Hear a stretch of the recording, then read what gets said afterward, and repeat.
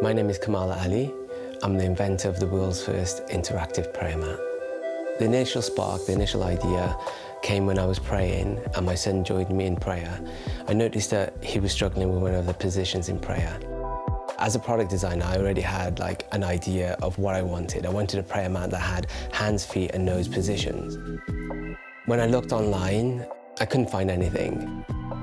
So I opened up my laptop, opened up my software, and started designing what now is the interactive prayer mat. Initially, it was just a print, and it was going to have certain words around the prayer mat that they would use within the prayer. I realized quickly that some of these words could become buttons, so you can push it and hear the actual sounds.